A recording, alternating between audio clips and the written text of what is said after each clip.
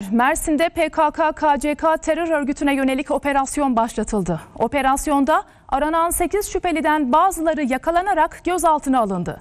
Detayları Mersin'de operasyonu takip eden TRT Haber muhabiri Birgül Yazıcı'dan alacağız. Mersin Emniyet Müdürlüğü ekipleri teröristlere ve terörist destekçilerine göz açtırmıyor. Belirlenen 8 adrese şu anda eş zamanlı bir baskın düzenleniyor. Mersin'de PKK-KCK destekçilerine yönelik Mersin polisinin 8 adrese eş zamanlı operasyonu dakikalar önce başladı.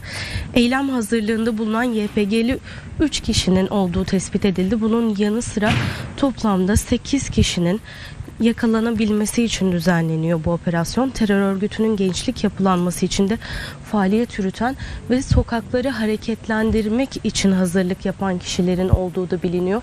Şu an operasyonu kameraman arkadaşımız Memiş Akçam ekranlarınıza getiriyor. Operasyon kapsamında 8 hedef şahsın yakalanması için özel harekat polislerinin ve drone destekli olarak yürütülen bir operasyon başlatıldı. 115 personel bu operasyonda görev alıyor.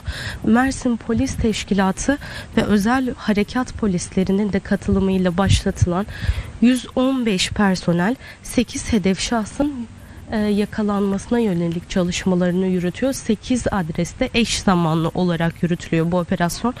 PKK-KCK destekçilerine yönelik yürütülen operasyon dakikalar önce başladı.